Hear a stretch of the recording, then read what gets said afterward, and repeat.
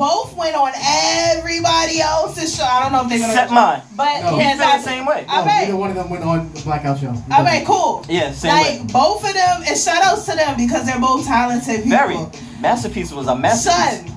They both came on my show first. And I'm not bragging or nothing like that. It's never been that serious. Like, whatever. But it's more so just like, you know, other people have been on other people's show. I'ma say a name because Blackout wants us to be petty today.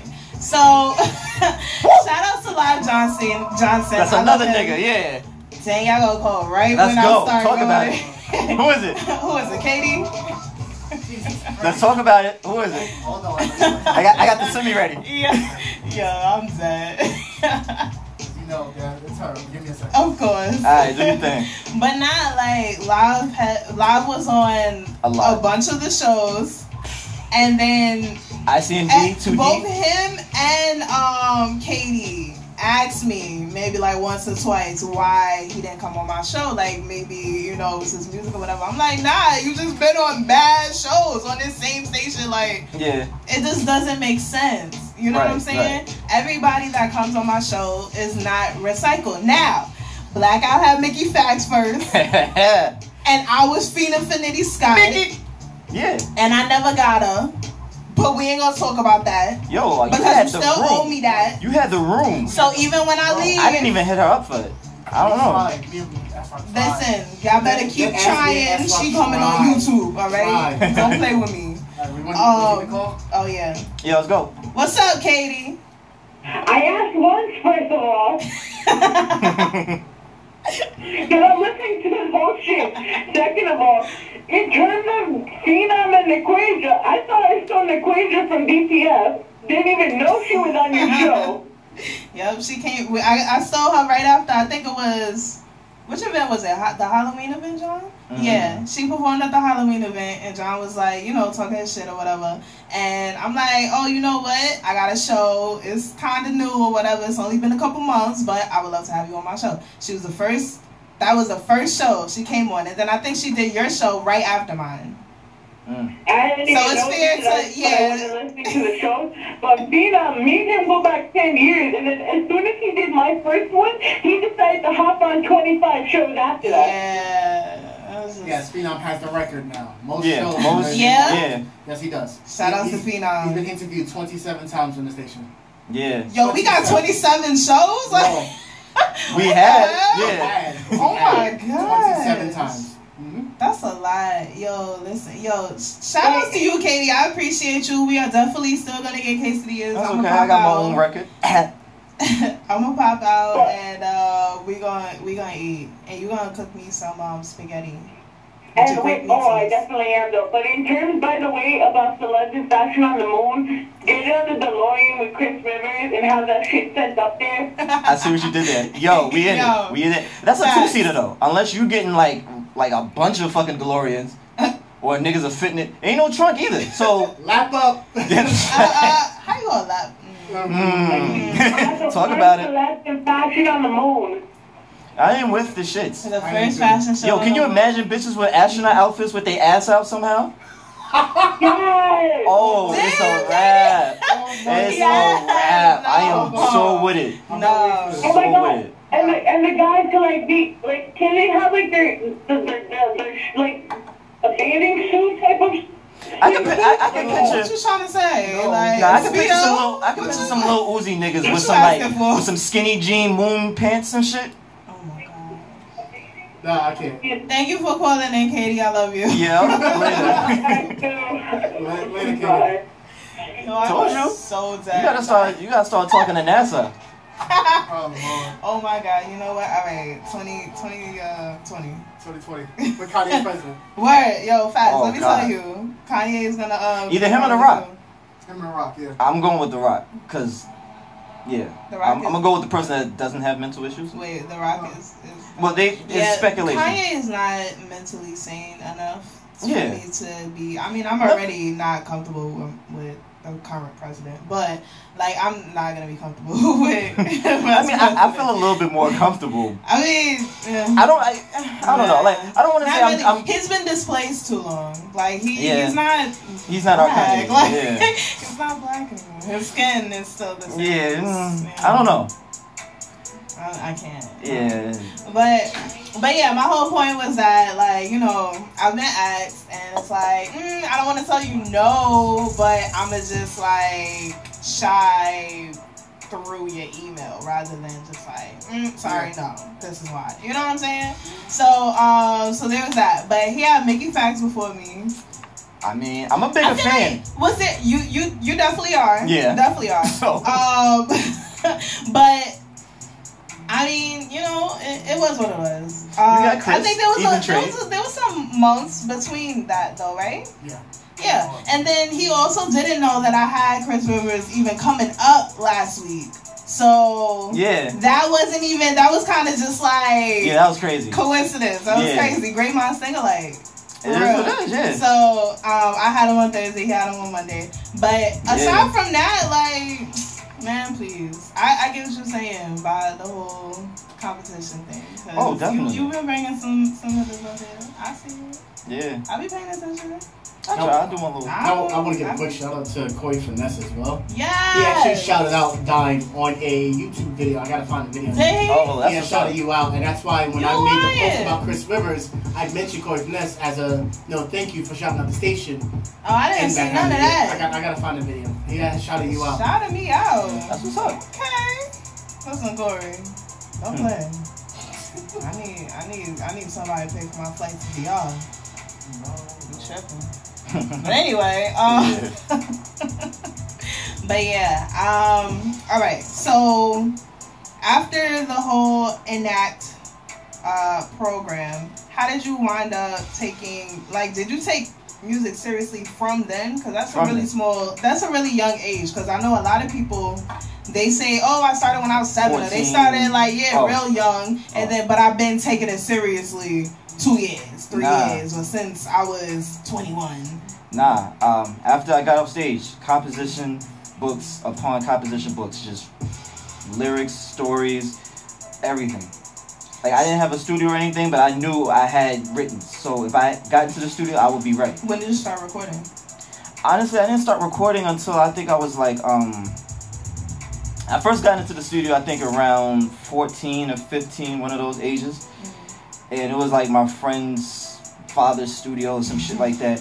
And he coined it then. And he was like, yo, out of everybody, you got that story flow, that storyline type of flow. So you have to be like somewhere either in the beginning or end because you like whatever.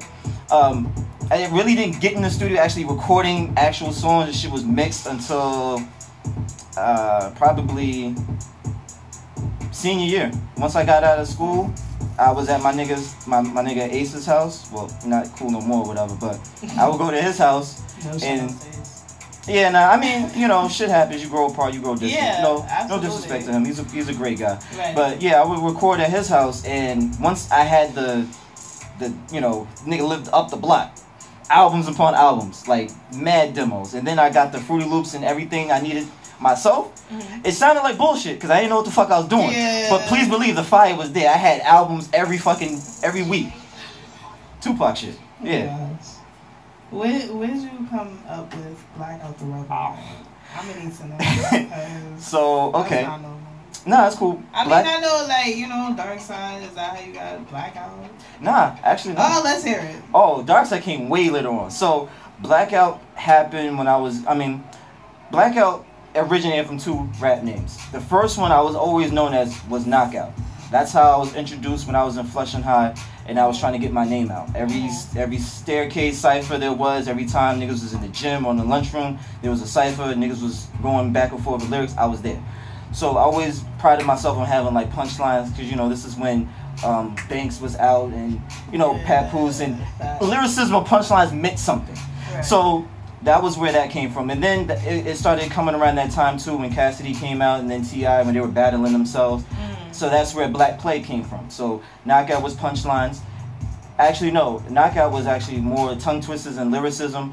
Black Play was more punchlines and just, you know, street shit. So I combined the two because after a while I just felt like that was corny. I didn't want to come out and doing something that somebody else was already doing, and I felt like I wanted to do something where I wanted to give my entire self to the audience. I didn't want to give myself off in sections like, oh, side B, you got this type of shit. Nah, I just wanted to give everybody all of me. Right. So I combined the two. When I started recording at my nigga Ace's house, the rebel just happened. I just started naturally recording songs that had to deal with actual issues. As wild as I am, I wasn't talking about that wild shit. I was talking about, you know, the actual negative effects drug dealing has. I was talking about promiscuous women, why they're like that, how they're like that, stripping, things of that nature, just being in the streets. I was just talking about a lot of like conscious, emotional, thought-provoking things. So that's when the rebel happened, because I was going against the grain. I didn't want to talk about strip clubs. I didn't want to talk about drug dealing in a positive sense. I didn't want to talk about gang banging. I didn't want to talk about anything that I know I didn't live and I know that isn't positive and isn't something I would want my mom to hear or my nephews and my niece to hear. So that's when the rebel happened. Dark Side happened when I was in the auto club. So shout out to everybody who's in the circuit, everybody who's an MC, SC, TC, OMC. All this shit means shit. So yeah, everybody who's like that whole Sons of Anarchy shit is real. So shout out to everybody who's in the circuit. So we was in an all Spanish club. So the main president, OG, he was just like, yo, that's the dark side right there. You know, kind of making fun like, oh, we the niggas, we the black niggas right here, so that's the dark side. But I mean, it stuck. And then after that, we just stopped saying south side. We just say dark side. And for me, when I say dark side, I unify, you know, the whole north and south side, because there was a big rift between those two. Like, you can tell the difference between a north side nigga and a south side nigga. Shouts to Mike Bossy. He's the only north side nigga I'm really cool with. But I wanted to make sure that there was no... I wanted to make sure that everything's unified. And then dark side also too means, you know, the area that people forget about until it's time to gentrify. So there's a dark side everywhere. There's a dark side of Detroit. There's a dark side of Wisconsin. Wherever there's a place where people are feel forgotten about, or you have to actually know somebody to go there, that's the dark side. So that's where dark side Jamaica Queens came from. Yeah. That's very deep. Okay. Yeah, I'm a deep guy. Listen. I see you. Giggity. Why do you use that? No, I mean, everything. I was hoping that he would just not. No, I mean, listen, I joke a kid, but yeah, there's a reason for everything. Like, yeah. Okay. Well, anyway, if you want to call in, the number is 646-867-7220. All right, so your first rap experience was at 9. Yep. You started recording around like 14, 15. When did you start performing? Shit. My first real performance after the Enact.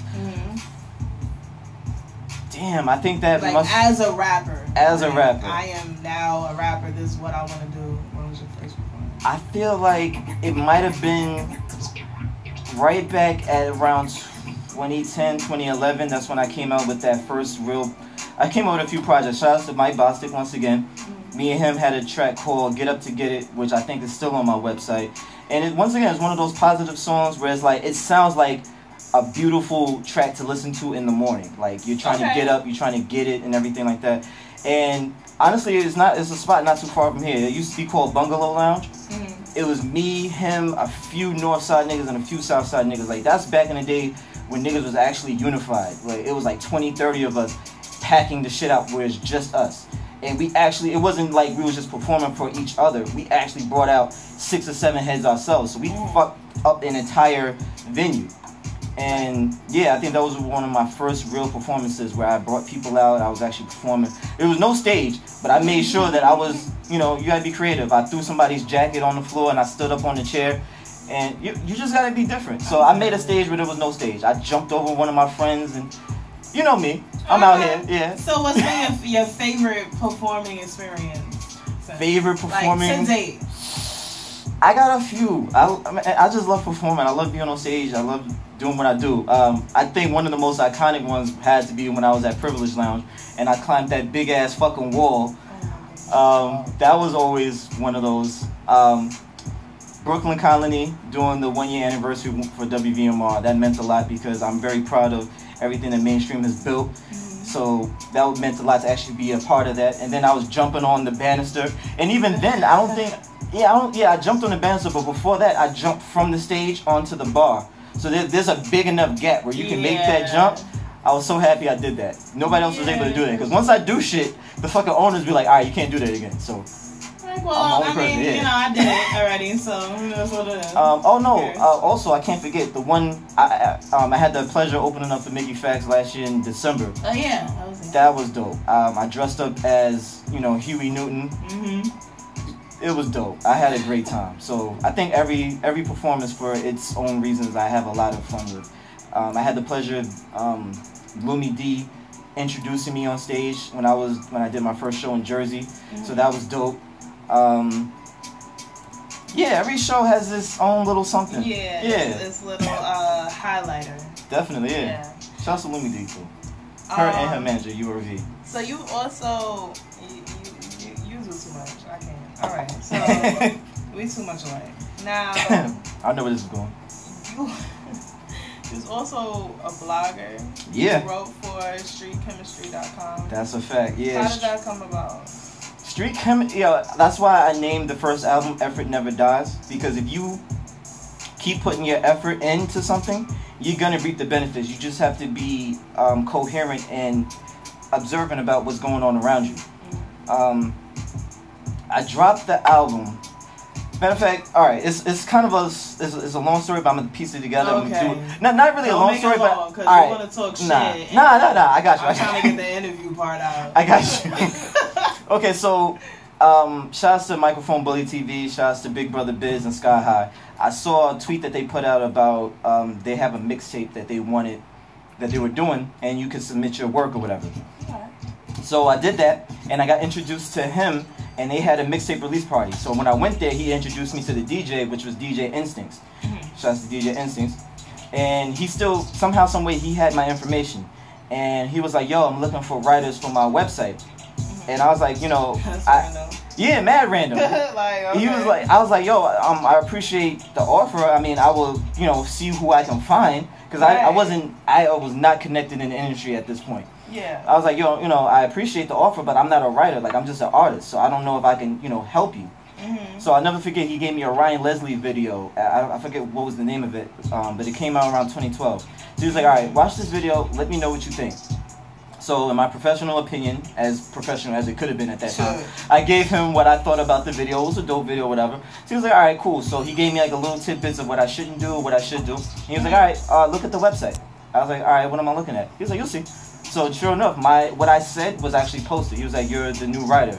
Congratulations, you know, you're part of it. So after that, he started giving me the breakdown. Yeah, he started giving me the breakdown of, you know, what we charge and what we do and how we move and little things like that. And that's how that started. And all credit due to Big Brother Biz and Microphone Bully and DJ Instincts, because yeah, I was observant about the industry, the behind the scenes as a child and as an adolescent, but it was through street chemistry that I actually learned the ins and outs of the industry. I actually started to get cool with certain people and do interviews that I never thought was possible, and it was an amazing experience. So I was sad to see that the website was down and that, you know, we kind of moved on.